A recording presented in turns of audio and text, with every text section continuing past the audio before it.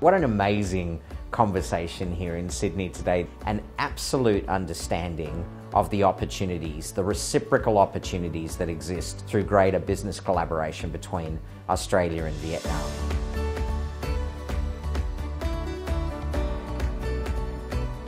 The AVPI network provides an opportunity for a group of like-minded people who can share experiences pre-competitively to help build this trade. And I think the Australia-Vietnam Policy Institute is doing a great job of running that network and of course helping coordinate all of these roundtables.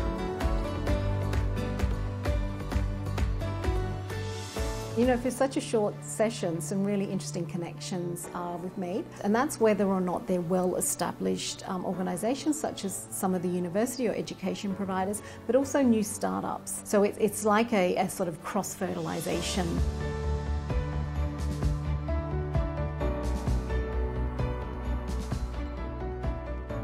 It's so important that we seize the day, build those connections, establish those communication links, help Australians understand the secret ingredients of doing business with and in Vietnam.